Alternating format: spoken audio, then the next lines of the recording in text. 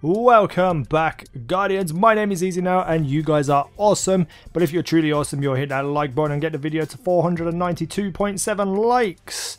In this video I wanted to talk about the exotic swords and how you go about actually obtaining them in the Taken King.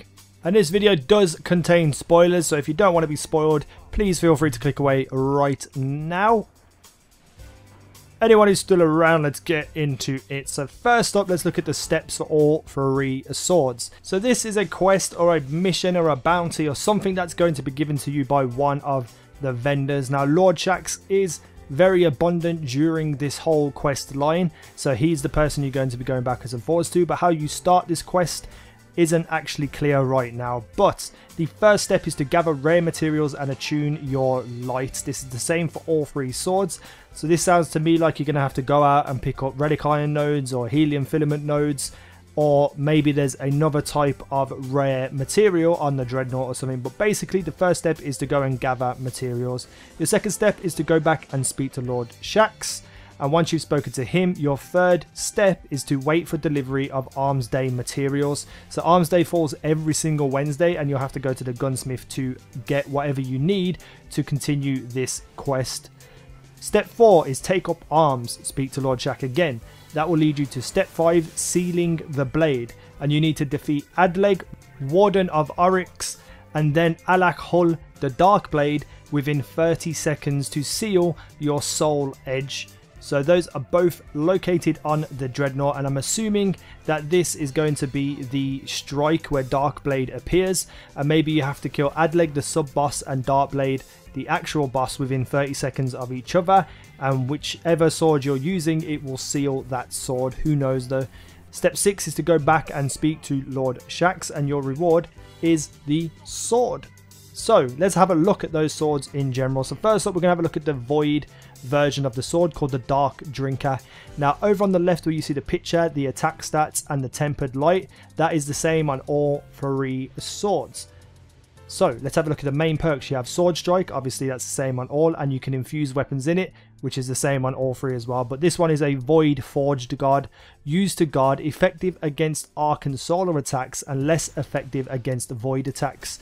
The perks that you can choose from are Scabbard or Die by the Sword, which is increased sword ammo capacity, or kills with the sword replenish grenade energy. And then you can choose between Scabbard and Warrior of Light, increases sword ammo capacity or increased damage for your attack. And the main perk for this weapon is Supermassive Vortex, used to unleash a spiral of void energy in all directions. So that is going to be an area of effect attack where it will attack all around you. The Arc version, the Bolt Caster, has pretty much the same perks, except it's Arc Forged, used to guard, effective against solar and void attacks and less effective against arc attacks. You have a choice between Scabbard and Live by the Sword, which is increased sword ammo capacity, or kills with the sword have a chance to grant orbs. And a choice between Scabbard and Warrior of Light, increases sword ammo capacity or increase your damage for your attack. And the main perk is Sword of Thunder, used to shoot a beam of arc light from your sword, create a lingering electrical storm, which just sounds absolutely incredible. I can't wait to see what that actually does. And last but not least, we have the solar version, the Raze lighter. We've already seen footage of this on the actual live stream with Laced Up Lauren. And it's solar forged, used to guard, effective against arc and void attacks, less effective against solar attacks. You got a choice between Scabbard and Warrior of Light, which is increased sword ammo capacity or increased damage for your attack.